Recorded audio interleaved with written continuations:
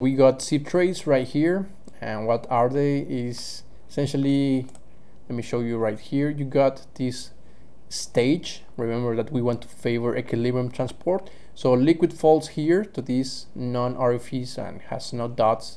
As you can see, liquid will flow and eventually will continue to flow up here and then falls out.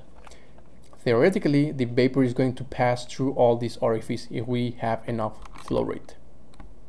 So let me show you this diagram. It's exactly the same stage.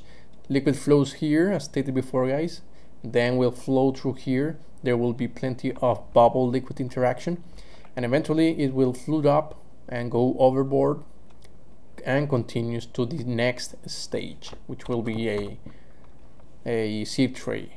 So this is an example of how they look.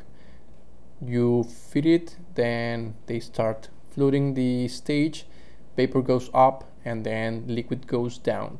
Typically the liquid will get rich in low volatility material, and the top vapor will be rich in volatile material. Another example, you got the construction, the orifice plates, or all the sieve trays, and you will allow all the vapor to go up, all the liquid goes down. Now we are interested in the pressure drop.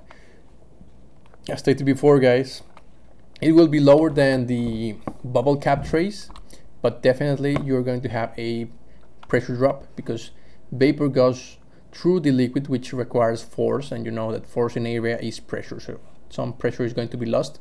We also got to control the fluiding. If you have excess liquid flow, you're going to fluid all, and you got to state the tray type, size, spacing, diameter, and so on. So this is also a very important criteria to consider when designing a sieve tray tower.